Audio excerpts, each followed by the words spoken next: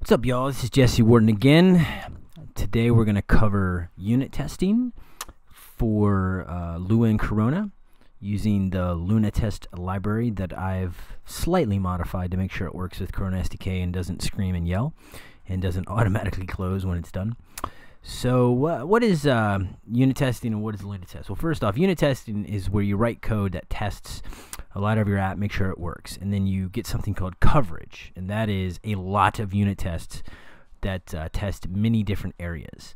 And that way, if you have a lot of test coverage, then anytime you make a change, you don't have to worry about making a change in one place and it breaks something in some other place, right? So it helps, even if you write good code, it still helps keep things in check. And the reason that's important for something like Lua is the same reason it's important for something like JavaScript, and that is that you have loose typing. Anything can be anything. There is no compiler to help you very much. So once your code is run, things can change dynamically at runtime. So you need code to test to make sure it actually works at runtime, that your classes are expecting the right things, etc. So that is why unit tests are good and powerful. And as the more code you write, it also helps keep that code stable over time. So if you add new code. So let's take a look at what Lunatest really is. So Lunatest is an open source project on GitHub that was created by this guy called Silent Bicycle. He borrowed some of ideas from the Lu unit or whatever it's called, but he has an XUnit style of doing things. So he's really got some really nice stuff. It's not shown actually here on his README. It's also used more for an embedded system type of thing. We're using Lua in embedded systems. It's not really used for a graphical way, but I'll show you how it looks on ours. So you'll notice that you don't really see anything here. But if you look in the terminal, you can see all kinds of goodies. It'll actually print out what it's doing. So I have some print statements that do these lines, but the rest of this is all him. So it'll run my test suite. Suites are basically a collection of tests on specific areas, aka a bunch of functions in Lua, right? So that's all really a suite is, at least in the definition of Lunatest. And I have a couple suites here. I have one that does all my service classes that actually load and parse external data, ones that deal with reading files and writing files, and things dealing with my state machine, which I talked about earlier today. So you can see I've got 14 actually tests that passed, 0 failed, 0 errors, and 0 tests that were actually skipped, right? I'm not skipping other things. And 121 assertions, right? Which means that I want to assert things that are true, or say, this function should never be null. And if it's null, it's an error, right? So it took about 5 milliseconds to pass. And you always want unit tests to be fast, so they're not a problem, and you can constantly run them fast. As soon as unit tests become slow, you don't feel like maintaining it. You don't feel like make sure your tests, and therefore they don't help, right? So Lunatest really expects you to follow all the standard testing practices, whether you use TDD or test-driven development, or if you just write unit tests, whatever else. All right. So what I wanted to show you was the docs for Lunatest. So if you go to Lunatest here, or the file, doesn't matter which, he basically has documented all the methods that he has. All the methods that he offers are actually not in these docs. I believe he probably code-generated it with Python or something and just hasn't kept it up to date. It's a lot of work. But there are some things such as assert not nil and assert nil that are not documented in here but are very commonly used asserts. So all the common things that you would expect from asserting less than greater than, if it's a string, if it's a certain type, even meta tables, pretty cool and specific to Lua. So the standard thing of suite and everything else is what I want to really talk about. So let's go show you that. So the way you use Lunatest is you basically just require Lunatest. That's it. As long as you have this file in your root right here, it'll work just fine. You then add your suites as you need to, or you can put your test in line. But I like to add suites because it's more organized. And then you say Lunatest run. That is it. 1, 2, 3. Now, what is a suite? Well, let's go check out a suite. So I'm going to show you my, let's see, what suite should I look at here? Let's look at the read file suite. So you'll notice I'm using the module package CL. All this really means is that you actually get an object reference to the package when you load it via require. So if you don't do this, require will say true. It'll shove everything in the global namespace. If you include this, it'll actually return a reference to that module. And there's some certain exposure you can do to global. But the point is that you need to keep that in here, even if you're using the standard class way that I do, for closures because Lunatest expects that. It makes it easier to run. So just make sure you put this up top and you're good to go. Notice all the functions are global. There's no local test, and they follow a couple things. So first is a test. A test is the word test underscore. Okay, any function within here that has a test underscore will be run. So this is where you run your test, also known as test cases, right? I want to test that when I save a file with the name of test.txt, I can read it out again and the contents match what I wrote, right? That's a simple test for testing this file.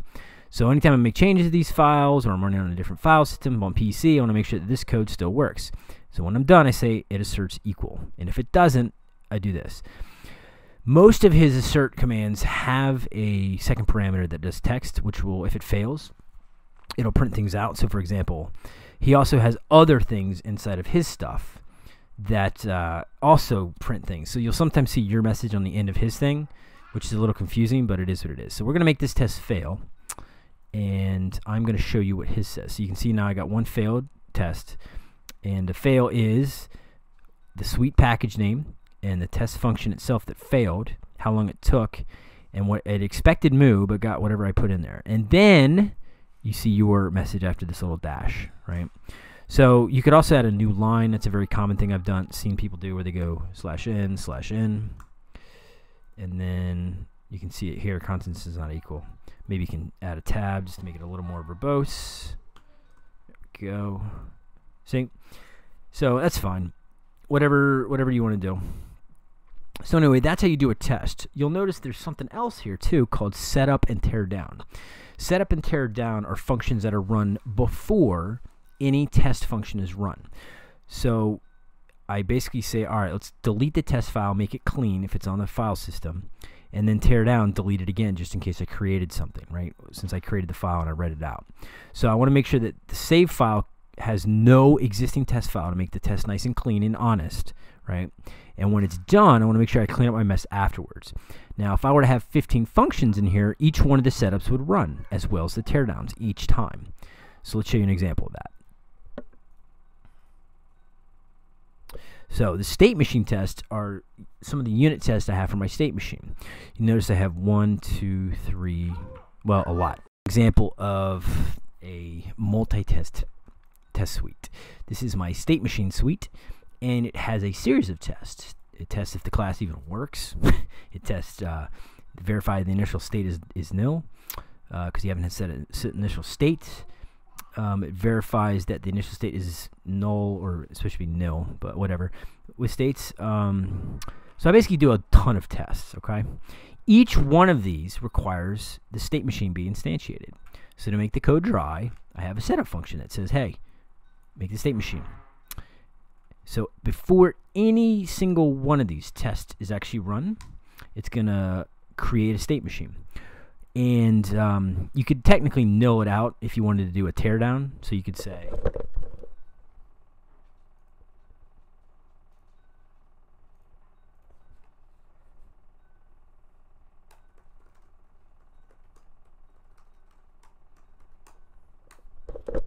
and then say, okay, now when everything destroys it, let's make sure the machine is created anew and make sure it passes still. Let's go fix our other test that I broke. Say data, not a string, brother man. And this is why we have unit tests, ladies and gentlemen. Oh yeah, see, really quick too. All right, so the state machine suite, even with the proper teardown, still works, and that's what's important. You should be able to play with code and mess around with it and have full confidence that you have enough test coverage that you can break things and know that if it breaks, you know where it breaks. Or if you change things, you know it shouldn't break and it won't break because you have tests to tell you, right? More tests, man, more unit tests, good stuff. So that's the point of setup and setup teardown. Now, what is this setup underscore suite or suite underscore setup? Anytime any one of these test functions is run, the setup is run first, the test is run, and then teardown is run, right? Teardown. Each and every single one of these function calls and ensure that it's in a pristine state. However, this guy is if I need something for the entire suite to run. None of these can work, including the setup, if I don't first import the base classes, right? So I import all these base classes so I can make sure I can do a state machine, or I can instantiate all the actual asserts for particular states of the state machine and instantiate classes. Blah, blah, blah, blah, right? So that's the whole point of the sweep. There's also a sweep teardown as well if you want to delete these classes from the global state, aka _G, or whatever environment you're using. So for now, I'm just doing a sweep setup because I need the classes. I should probably be good and delete them. I'll do that later and show you. So let's see if there's one more. The services suite, same thing. Each one actually requires inline, right? It's not really pristine because it reports the class, but that's okay. I'm not really testing if the classes work. I'm testing if they go here. There is a way to make the classes the test random, which uses a pretty good socket plus date plus random seed way. So if you did have an issue where a class wasn't instantiated and a test had a requirement for it, that it would in fact fail. So there is ways of getting around that if you write crappy unit tests like me. So it is there. Here's another one where I do a significant amount of asserts in line. The problem with doing so many asserts in line is that you're not really sure which one failed, even if you use a message. So you'll see a few unit tests like this. You should really only be testing 1 or 2 things, not 50 billion, right? So you can see these asserts fail, but it doesn't tell you like what line or whatever else. So this is actually a bad practice. You shouldn't do this. So that's just a quick example of how you do tests on a simple code base. So I'll show you the actual code base for Lunatest and how it looks like. So if you look at the actual base of Lunatest, here's some basics that they show you. It actually come with it. Again, he requires Lunatest. He loads some suites in, but he also can do tests in line. So it'll actually look in line at the main file or whatever file you're actually running from for functions that start with test underscore, right? If it finds any, it'll run those, and then it'll run as well. So pretty cool that it does that. I haven't messed with Lua coverage yet, but I really should. So I'll show you what, again, some of their examples. So he does the suite setup and suite teardown. This one doesn't actually have the whole setup and teardown, but again, it just shows an example of how you do that. The error and assert work as normal. He doesn't actually override via metatables the standard assert and error, so they work as is. You don't have to worry about your code being modified.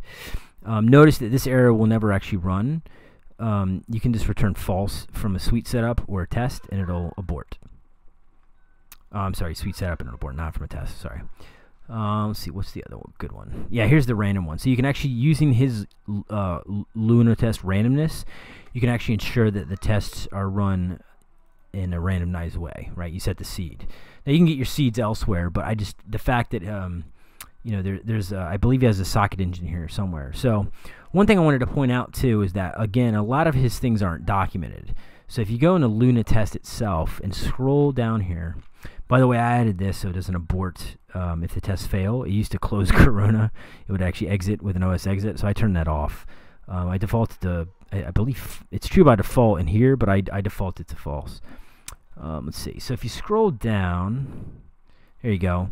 So you have fail, skip, assert true. Here's the 2 I forgot, like assert nil and assert not nil. These are really nice. I mean, I use them all over the place, right? So they were not in the docs, but these are, you know, some of the most important ones you're going to use with Lua. There's a few other cool ones down here too.